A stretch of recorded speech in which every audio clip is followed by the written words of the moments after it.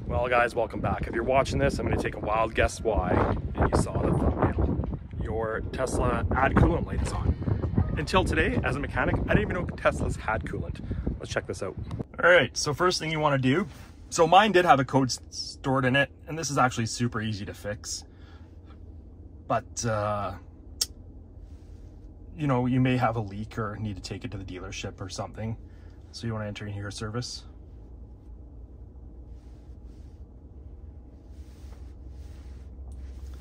Enter. So now we're in service mode, okay? And the reason we came into service mode is to see if there's any service alerts. So in service alerts, there are no recent alerts because I cleared it an hour ago, but that's all right. So we're gonna add coolant. Now, something really important to note here is the Tesla uses a synthetic coolant. I just talked to the Tesla dealership, so I've been educated and oriented on all the coolants. The G48, that's Golf 48 coolant is what you want. It's a synthetic coolant.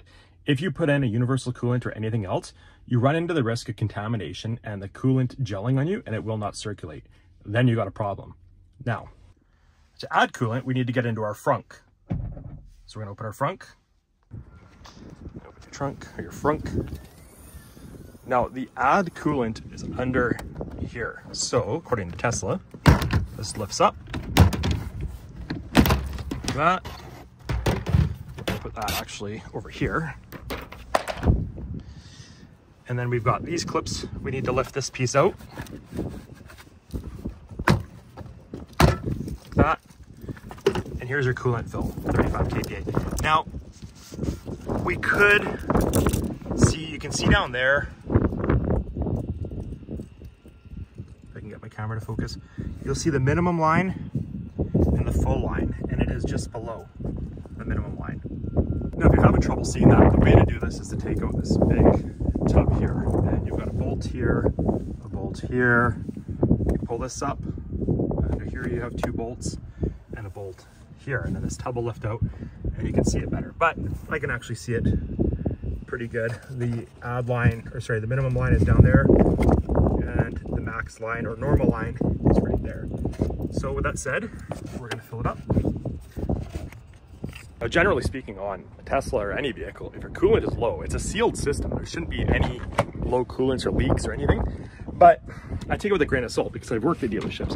And I know, for example, like say the Dodge Ram or Dodge Journey or whatever, a lot of Dodges, my Jeep included, they use the R1234 refrigerant for the AC system, and they intentionally charge it low, so to save money, and there was a shortage at the time. So it was the same with the coolant, but that is the Prestone G48 coolant, and we're going to top it off.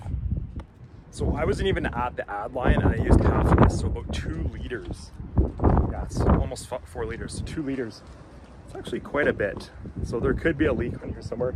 I did spill a little bit. It's windy out here. I don't know if you can hear the wind. So I'm just going to splash some water on there to clean it up a little bit, wipe it down with a rag, put it back together, ready to go. Make sure, obviously, you're looking for leaks on the ground. It's blue.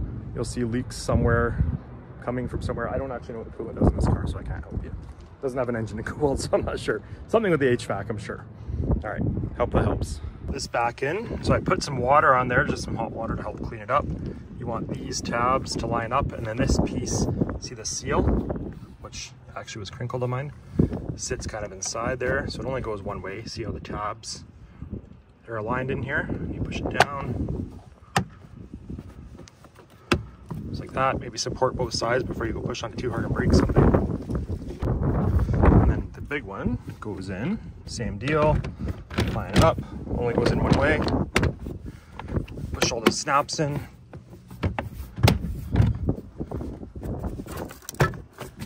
And that's it. Got it all done, front's closed, back in the car. We want to take it out of service mode now. So out of service mode, you're gonna click your wrench, exit service mode, and then hold again, out of service mode, ready to go.